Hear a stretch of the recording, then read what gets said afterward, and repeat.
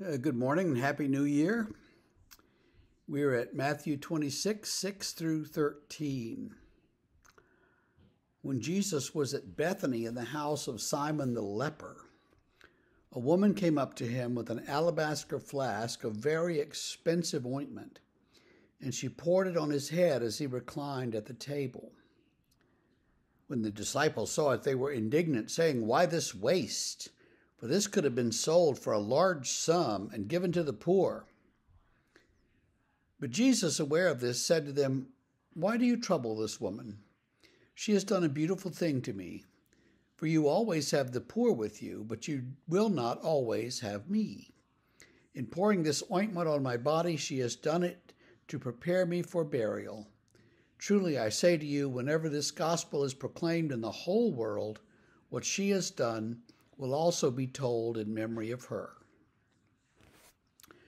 So we know this story, and it comes in various gospels and various versions. A woman comes into the house and anoints Jesus with this expensive oil. Now, in those days, one of the things you did if you had the money is you poured ointments and oils and stuff on your hair to slick it back and make it smell good and be beautiful. And this was just sort of the style, I guess you could say. And so she comes in with this little flask of very expensive stuff, pours it on his head. The disciples get angry. This could have been sold and given to the poor. And Jesus says, well, you'll always have the poor, but you won't always have me. How many times have you heard someone say, oh, you'll always have the poor. The poor will always be with you.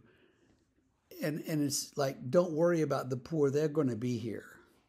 We don't have to deal with them because they'll always be poor. That's not, I think, what Jesus intends us to do with that statement. He says, they'll always be here. I won't. And so that's what he's talking about. In one church, we did some renovations, and we spent about $600,000 on a new, beautiful pipe organ. We had money. It was designated for a pipe organ. We had a pipe organ that was not so good. So the decision was made to go ahead and take that money, which was designated for pipe organ, and buy a pipe organ. That's what we did. We got a very fine organ. Pretty late in that process, one of the hurricanes hit the Gulf Coast, and one of our fellows was involved in some of the relief efforts, and he wrote a letter and said, what we should do is take like 400,000 of that and give it to these people down there whose church was destroyed so they can rebuild their church, and we can buy an electronic organ. Not a bad plan, not a bad idea at all. And I wrote this guy back and I said, that's a great idea. However, the train has left the station on this. It was designated for a pipe organ. A pipe organ's been ordered, it's too late. So my point is, sometimes in the church, we want to go cheap.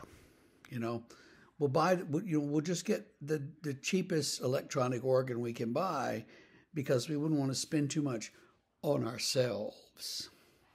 And I've really gotten tired over the years of hearing about what we spend on ourselves versus what we spend for mission. I think it's a false dichotomy, and I think people, people say it. Some people want to start fights, and other people just have been bred this way. They think that if we're using the money locally on ourselves, that it's bad. And I don't think it's bad. In that case, we ended up with a beautiful instrument, almost as good as the one at Newton.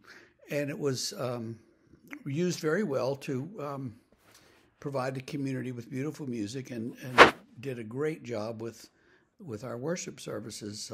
So there were no complaints, I don't think, except that it was played too loudly sometimes, but you always have that complaint, don't you? So what they do for Jesus is pour this ointment on him. yes, it could have been given to the poor, but this is, after all, Jesus, and we're going to do this for him. Prepares him for his burial, he says, which they don't realize, but that's coming in about 2 days. So he doesn't really have a lot of time left. I think this dinner took place the night before Maundy Thursday, maybe on Wednesday, and so things are getting very close. There's not much time left, and he knows this, and he knows that what she's done was a sacrificial thing on her part and a good thing, and he appreciates it and says she'll be remembered for generations whenever this gospel is told. And indeed, we do remember her. We don't know her name, but we remember her incredible sacrificial act of devotion and piety. So, have a happy new year, and we will see you Monday morning.